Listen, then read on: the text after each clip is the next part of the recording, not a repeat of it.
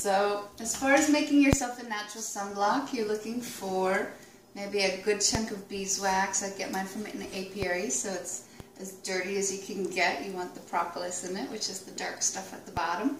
So look for dirty, not too filtered.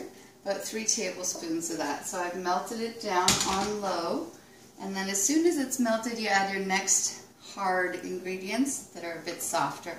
So I've got some mango butter. We've got 4 tablespoons of mango, and then 3 tablespoons of aloe.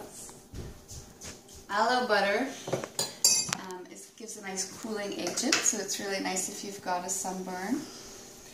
Once those melt, oh, and cocoa butter, which has an SPF of maybe up to 15, 10 to 15.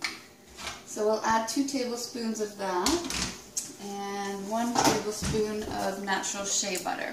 So from Ghana, nice and dark. Again, you're looking for dirty, you're looking for rich colors. So with shea butter, it should not be white and waxy, but rather kind of a creamy butter and a little bit off-white and smell nutty.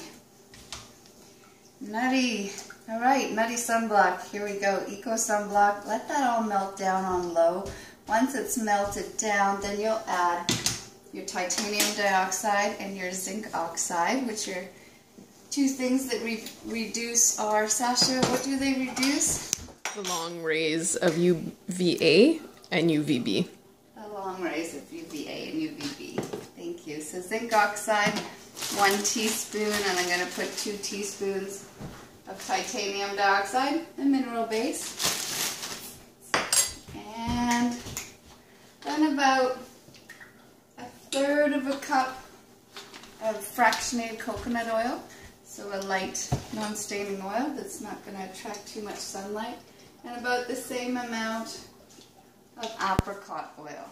Another light oil, it's got high vitamin C.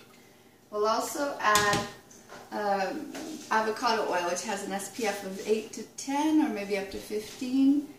And we'll let that all melt down, stir it well, and then we're just going to melt and pour into our deodorant sticks, and that's it. You have your Eco Sunblock.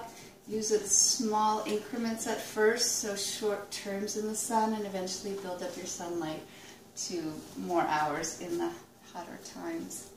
Enjoy!